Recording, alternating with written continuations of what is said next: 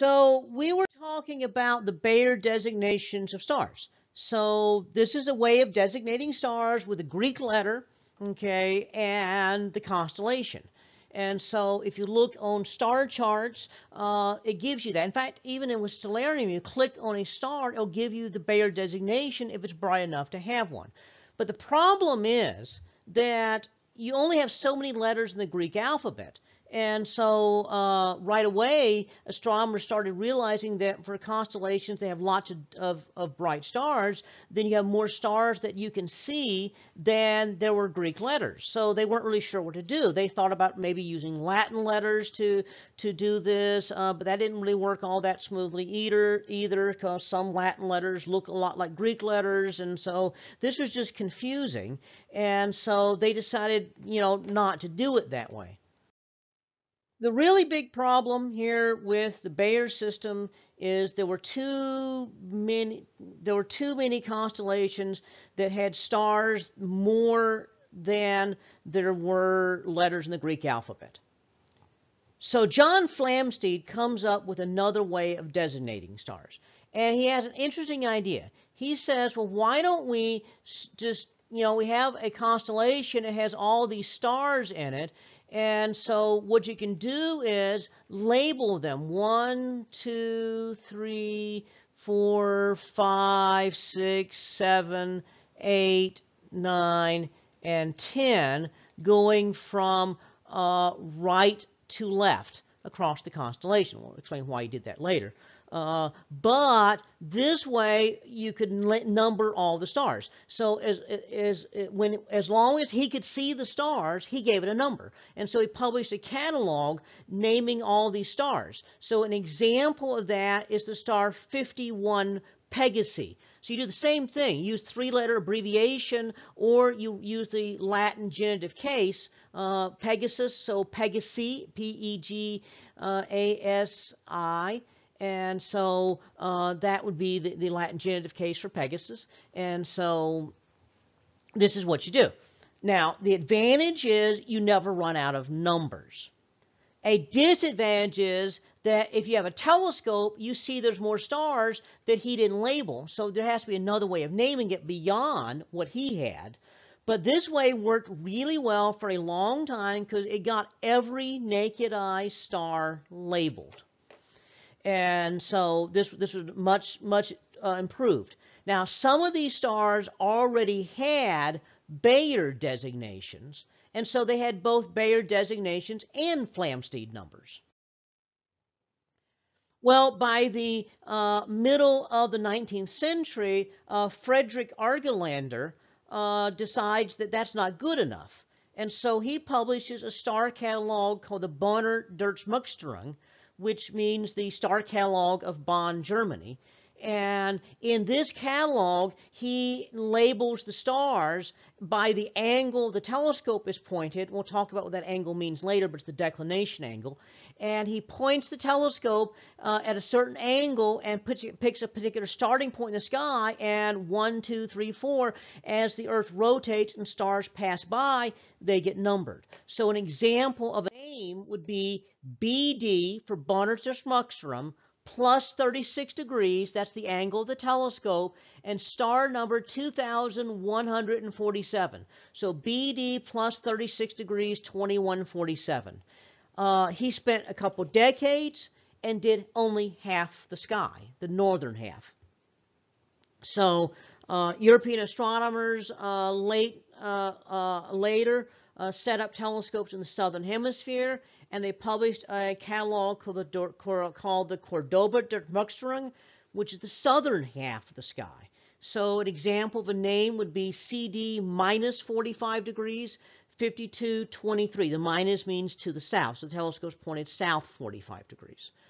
Early part of the 20th century, the Smithsonian Astrophysical Observatory made a multi-volume catalog labeling positions of stars, and so a star name in there would be SAO 101227. That means it's the 101,227th star in that catalog. There's also the Harvard Revised Photometric Catalog of Stars, the Henry Draper Catalog of Stellar Photometry, and when they launched the Hubble telescope, they had a guide star catalog of all stars they could find, so that wherever the telescope was pointed, there was a known star in the field of view. So that's not the only number of catalog listings, but that is some of them. On Stellarium, if you click on a star name, it will give you the proper name. It sometimes gives you an unofficial proper name also, if different countries sometimes call the star different things, and it gives you the Bayer designation if it has one. It gives all the bright stars would have one. It gives you the Flamsteed number if it has one. Gives you the BD or CD number, the SAO number, and HR, HD, and a whole bunch of other catalog designations. For example, the star Vega, that's the proper name of the star that's high overhead. If you go out tonight and look almost straight up at about 9 or 10 o'clock, one of the brightest stars you see overhead is called Vega.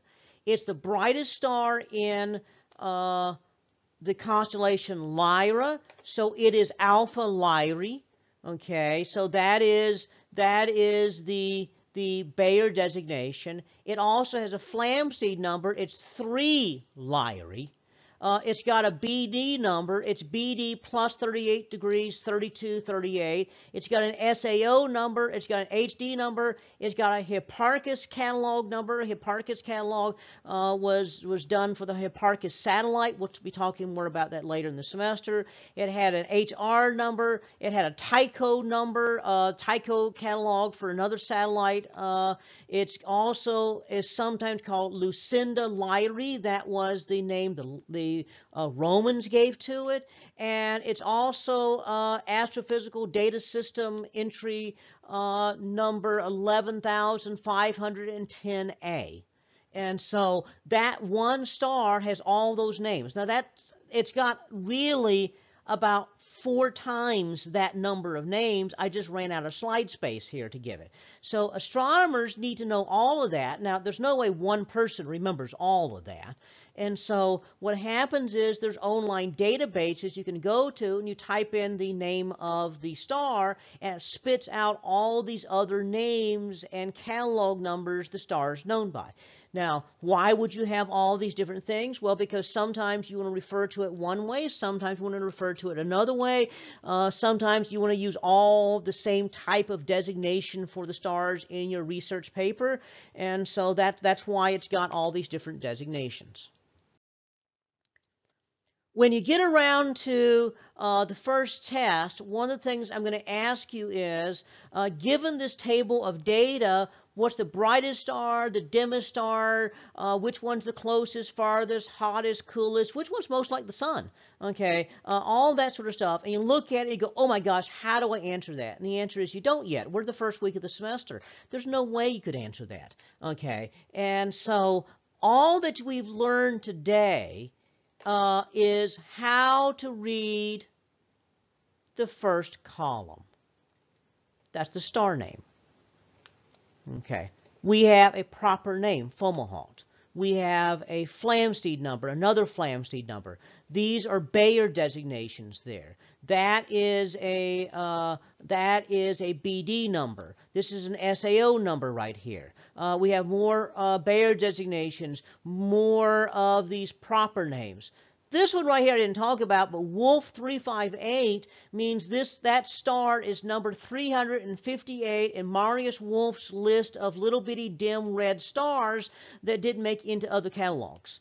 And so that particular star, that's another way of designating some of these stars, is by how they were found. So sometimes you have a satellite, orbiting the Earth, an orbiting telescope or something, and it discovers stars, and so they label the stars, in a catalog, and so you refer to the star, in that catalog. So this is how we name stars. This is how we designate stars. If you look in the book, now your book doesn't really talk about this until a little bit later chapter, but I thought it's really useful to talk about it when we're talking about constellations, because it kind of makes sense to me to talk about star names if you're talking about star constellations. When you are using the star charts or the planisphere that we have in the class, something that's interesting for you to know is, since you're just learning all this stuff, star names and constellation names are all weird words you might not be familiar with. So to help you out, they've labeled all the star names having lowercase letters in the name, and all the constellation names are all capital letters. So if you look at your planisphere, the star wheel, then all the words that have all capital letters, those are going to be constellation names. All the ones that have lowercase letters, that's star names. They also have some asterisms labeled for you, and the asterisms are normally labeled in parentheses so that you know what an asterism is. And so that's a tool they've given you to help you figure things out for new people, for students that are just learning how to use all the tools.